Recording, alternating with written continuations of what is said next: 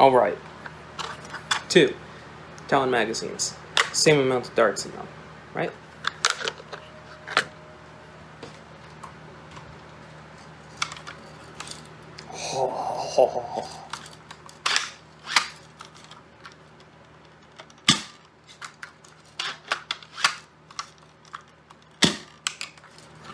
As you can see, when the lever goes down, it is connected to the mag well and turnaround and plunger and barrel. So the barrel is going out and out tip. And it's connected on both sides. So there's this blue bar on this side, this blue bar on this side. It's connected. So it pivots like that. Trigger is in the handguard. Like that. And then the plunger rod sticks out the front, so when you fire, you can see, there it goes. And on the bar it says armed. Armed. Like the pre-recall recons, the plunger on those stuck out the back, and it said armed on it before they recalled them because they would rip off people's skin or something. So, a minute ago I just recorded some chronographing footage over there, and I'm going to splice that to the end of this, but this without a scar is hitting like 175, 180, and then with a scar it's hitting like 150-ish.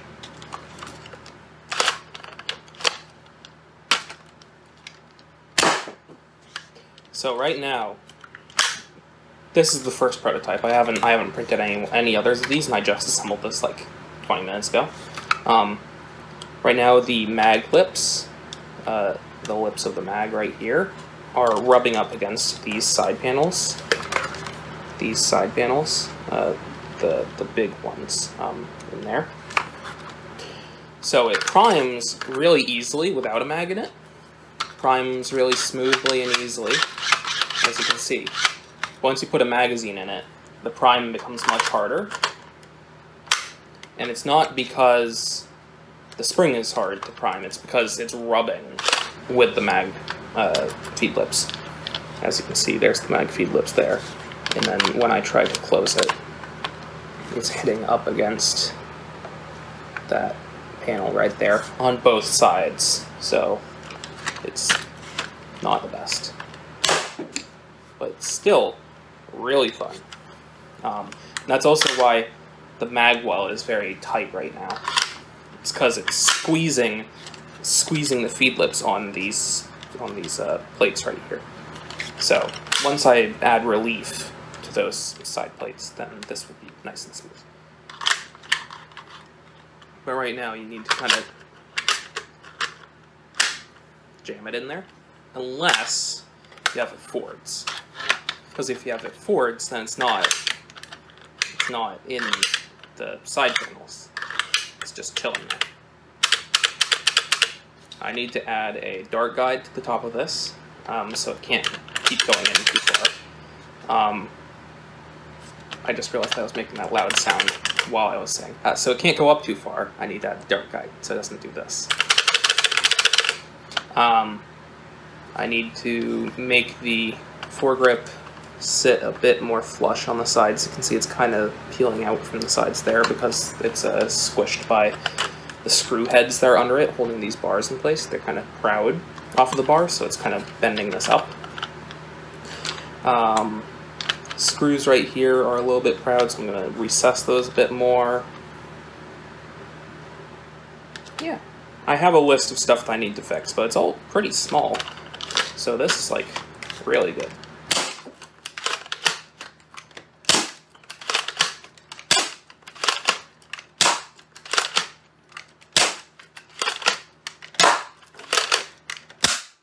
Oops, dry fire.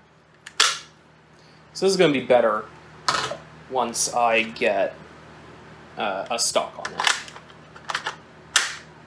You can probably hear the printer over there. It's like a low hum Hope that the video doesn't pick it up. It probably will. Printer is over there printing the stock. So there's two middle pieces of the stock. As you can see, the stock there's this blue piece, and then there's 2 panels on each side. There's 2 more middle sections, and then there was 4 more side panels. 2 more on each side that need to print.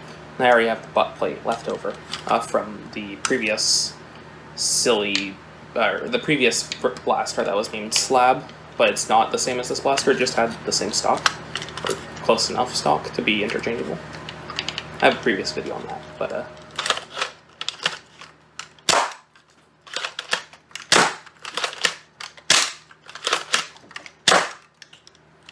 it's so fun.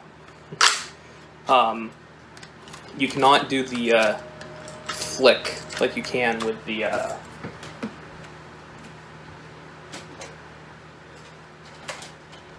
sling fire. You can't do the can't do that, because the sling fire, the lever pivot is like right here, and it makes a circle with that movement. And it's geared, so it's much easier, lighter prime. And of course it's lower power, so of course it's going to be an easier prime since it's lower power. But with this, since the pivot is up here, as opposed to like right here, you can't do the flick, because the center of mass is much higher up, and it doesn't have enough force either to do that flicking motion. You can still do the mag lips got stuck. I bet that you can still do like the Terminator thing, where you kind of flip it down. I forgot how to do it. You know what? Let's try it out with the sling fire. You go down, you come around like that. Alright. I bet I can do that. So it goes down. Kinda. Because the mag lips are rubbing up against this, it doesn't have that smooth final, like, chambering. Like, it's smooth up until there, and then it gets, like, gritty because of the mag lips. So in order to do a full Terminator, it kind of gets stuck there. Then you need to squeeze it the last time.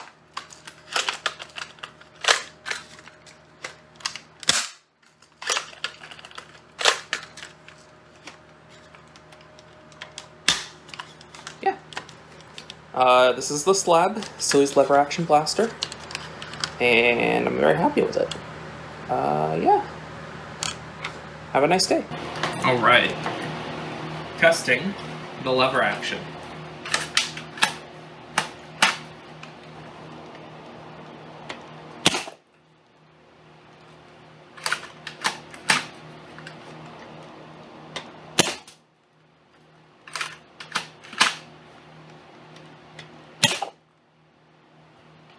Alright. Now how does it do without a scar? I'll tell you in a moment.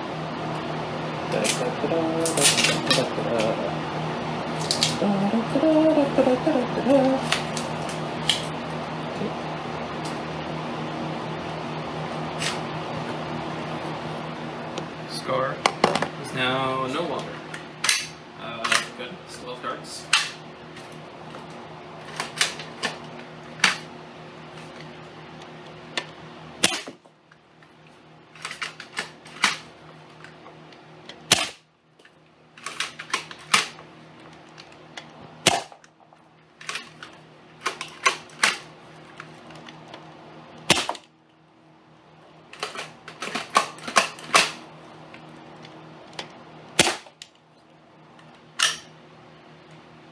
All the darts. So this is like a 4-inch piece of K25, and the barrel is one of the Kuryaka ones. One moment.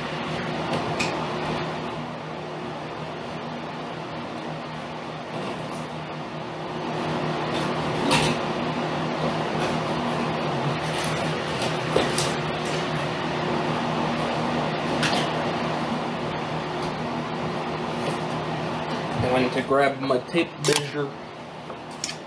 Barrel is, what, 12 inches. 12-inch barrel.